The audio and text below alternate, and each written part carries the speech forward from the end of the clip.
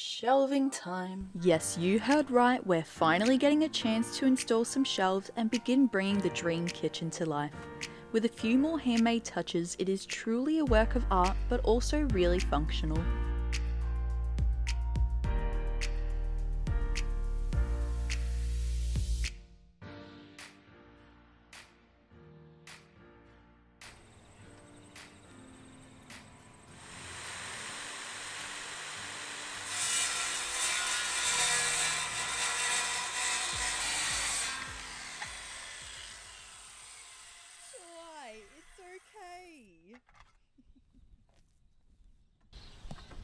Nice bit of wood.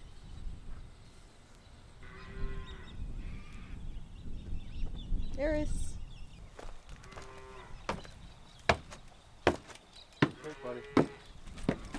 It didn't take long to bring these shelves together, and what a difference it makes to the space.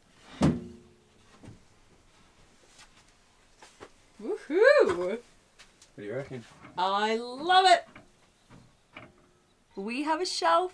I can't wait to fill it up with all my spices and all my bulk goods so that I can get them out of this kitchen island and actually store other things down there. And something really cool that I'm really excited for is this. This is an op shop find, and it's going to be perfect for storing our mugs because they'll be able to hang probably right up here above the coffee machine. How good is it? It's $2. Slowly, slowly, the dream kitchen is coming together. The cupboards are being done, the shelves are being done, and soon enough we'll use it with hot water once that shower cartridge comes, which, by the way, once again, we're having heaps of troubles just getting it frickin' delivered. But fingers crossed, Monday it'll arrive in Bega so that we can get it shipped down here. So I've been putting in shelving, and these shelves here were really easy because the way I designed them, it was 90 degrees from the bench. So super easy. Everything was pretty, as far as measuring where the brackets had to go, super easy. This wall, however, quite difficult because it actually tapers towards the roof as we get closer to the roof. So it's actually at like it's not at 90 degrees, it's like 80 degrees or something like that, which means when I put the bracket on, the bracket leans forward, which means the shelf is going to tilt forward, which means our stuff is going to fall off. So that's unacceptable. So I was trying to think of ways I could pack out the difference. It ended up being I needed to pack out 12 mil. And what I ended up finding was just a nut. And that has literally perfectly aligned it now. So this just turned into a very easy job. Put another one there, and then we've got all our storage shelving. This is going to be our cookbook shelf or miscellaneous goods shelf.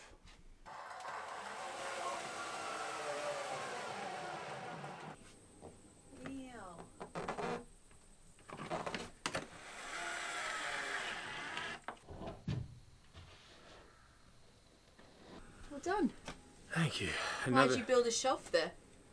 Well, so all this stuff that's everywhere can go somewhere.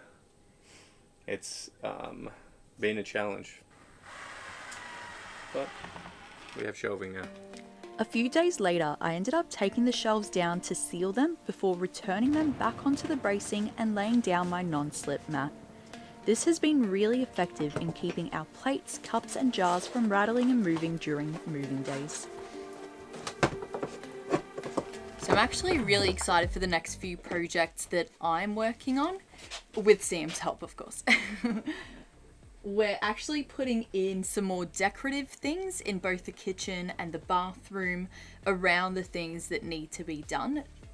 So right now Sam is drilling some pilot holes and then putting in some hooks, and we're actually going to have a little macrame fruit basket which I made hanging from there for apples or bananas or whatever kinds of fruit we have. Lemons?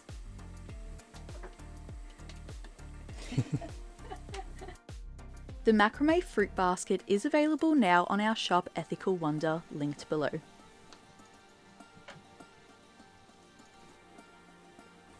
We also got some extra hooks that we're going to use to hang up some driftwood to have some paper towel in, as well as glad wrap, baking paper and foil.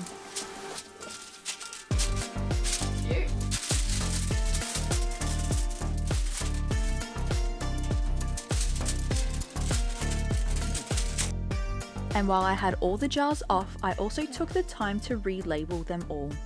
I'm using chalkboard paint, which means if the contents inside the jars ever changes, I'll be able to relabel it easily.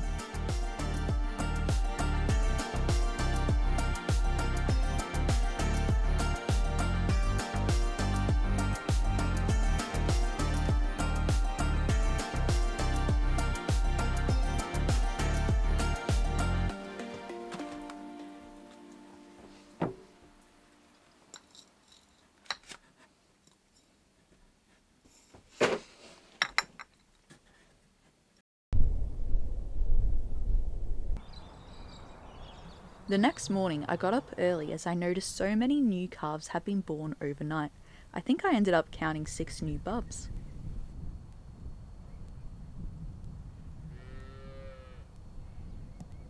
Today I'll be using some repurposed bottle caps to liven up our kitchen wall and create a splashback behind our sink.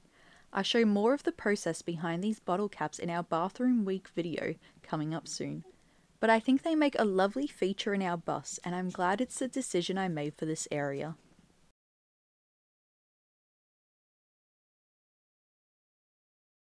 Each addition in the kitchen makes it more functional and more beautiful. I'm just glad we have enough space for it all.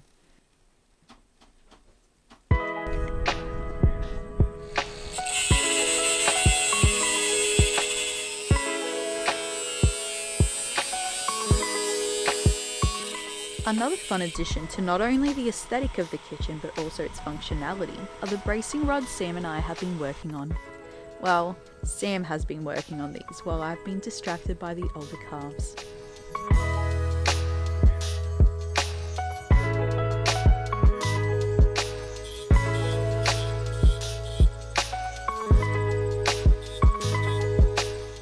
The rods we're using are actually shower curtain rods and copper pipe fittings.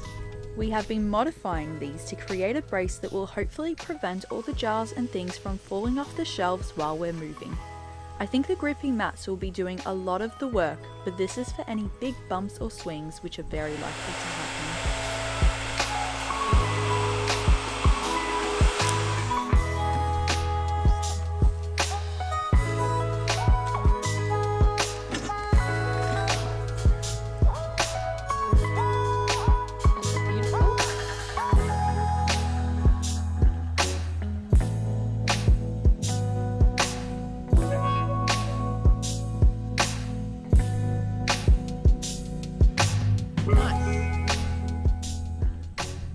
It will mean we can leave all of our goods on the shelves as opposed to packing them up each time that we make a move. That's cool. These copper fittings are perfect for this because not only do they look really cool and they allow us to create this little bracing beam, but it also matches the copper of the bottle caps that we have for the kitchen splashback, tying it all together.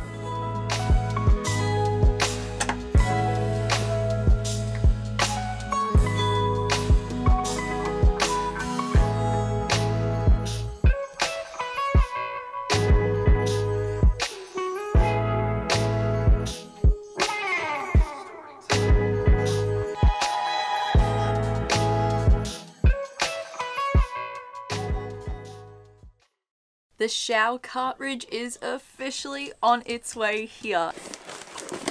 Oh my god. I think it's it.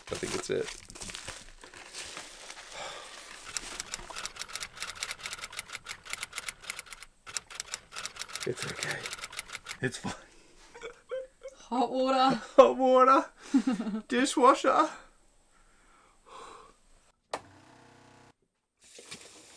That's a really nice shower. We've got hot water now, so that means we can use our dishwasher. So now our bathroom not only has a working hot shower that we can use anytime we want, we now have a toilet that is functional as well.